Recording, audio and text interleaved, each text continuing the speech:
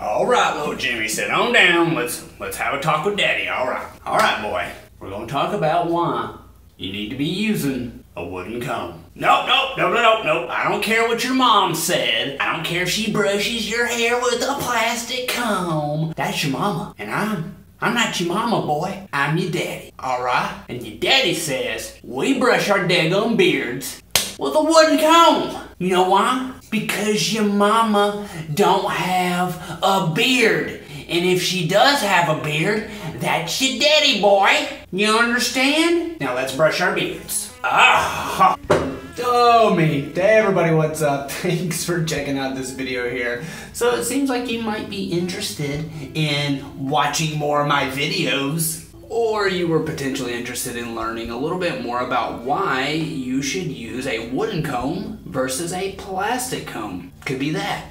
Alright. I just briefly wanted to give a shout out to the Beard Struggle for sending me this nice wooden comb here. The Beard Struggle comb. Look at that. Wooden, solid, compact, easy to take it with you, brush your beard anytime you want. Let's get to the solution. So I'm going to list a couple of reasons why the wooden comb should be your go-to solution for brushing your beard versus a metal comb or versus a plastic comb. Number one, plastic magnetizes the hair, which can cause breakage. So immediately right there, if you're using a plastic comb, you are potentially causing hairs to break on your head as well as your facial hair. I can't believe your mama told you that. Your mama has let you brush your hair and your facial hair for so many years with a plastic comb.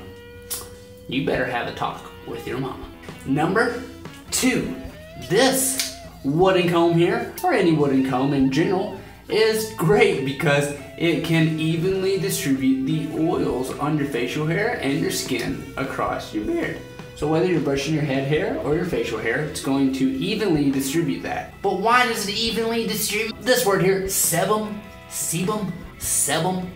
Basically, it's just the oil kind of build up around your skin, the kind of fatty oils. Because it is wood, it absorbs part of that on there and then allows you to sort of evenly distribute that all across your facial hair. Yeah. But why not the metal comb? Boom, experiment. Pour some oil on metal, then pour some oil on wood. Done. Now you know. And number three, the metal comb can sometimes be very pointy, too thin, just stabbing yourself in the head. So metal comb, kind of iffy there, not always great. You're literally scraping plastic across your flesh and your hair and metal at times.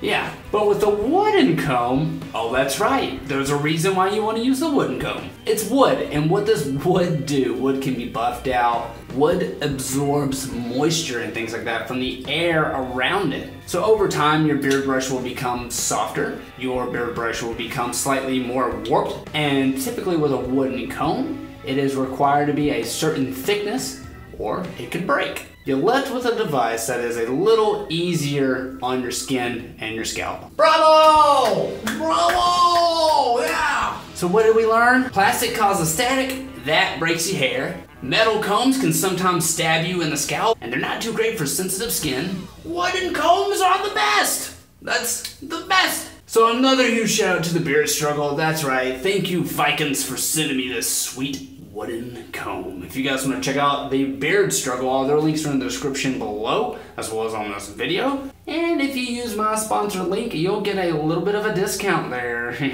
So yeah, go check it out, duh. So let me know if you have any other solutions or reasons why you would choose a wooden comb over a metal or plastic comb. Let me know that in the comments. Dude, bro, my son, my daughter. Well, alright boy. Well, now that your daddy's done telling you how to brush your daggum hair, I guess we'll also learn how to brush our butts. Alright, well. You guys have a go.